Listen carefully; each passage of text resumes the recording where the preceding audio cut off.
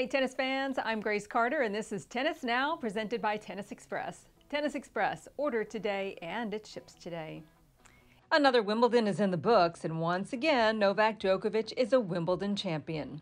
The 35-year-old Serb stretched his Wimbledon winning streak to 28 by defeating Nick Kyrgios in 4 sets in Sunday's final, and by doing so he became the 4th man in Open-era history to have won 4 titles in succession.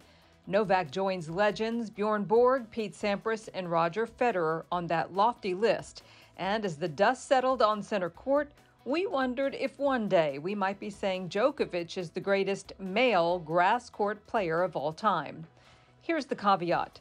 As far as the ultimate grass GOAT goes, we think Martina Navratilova and her 9 Wimbledon singles titles, plus 120 wins and 11 other titles across doubles and mixed, have that locked up for now, but we'll leave the women for another discussion. Now back to the men.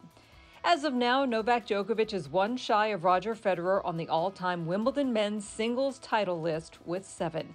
He stands tied with his idol Pete Sampras and British legend William Renshaw.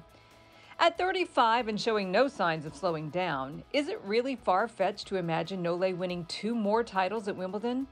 And if he does, how will we view his grass court legacy then?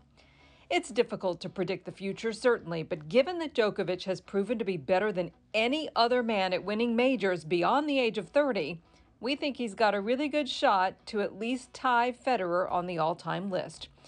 In the meantime, Djokovic just keeps getting better at Wimbledon.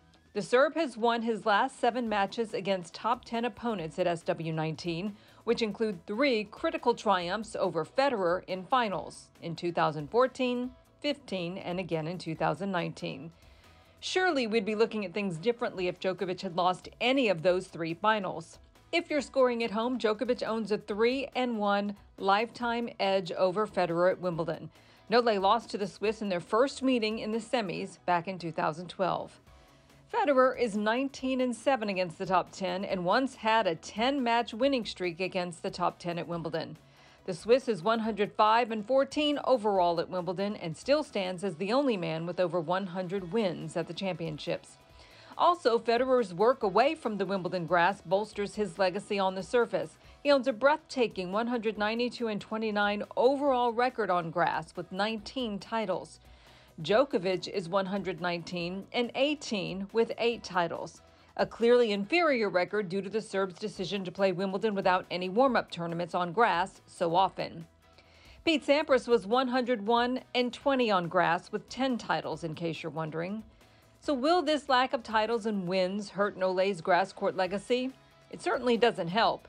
Djokovic is 86-10 at the All-England Club and has won more matches at Wimbledon than any other slam. Last week, the Serb became the only player in history to own at least 80 wins at all 4 of the Grand Slams. It shows incredible versatility, and it also shows that Djokovic is among the best grass court players in the history of tennis.